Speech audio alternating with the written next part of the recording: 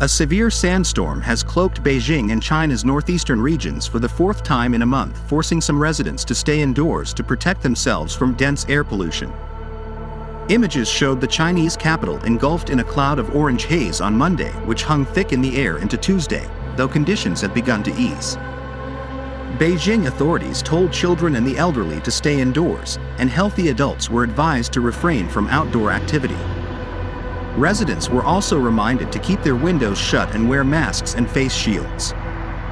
On Monday, the air quality index soared to severely polluted levels, according to Beijing Municipal Ecological and Environmental Monitoring Center.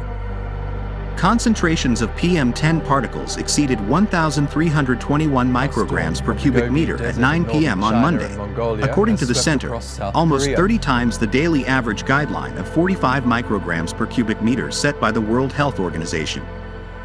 PM10 are particles of pollution that are less than 10 micrometers in diameter and can irritate your eyes and nose and travel to your lungs.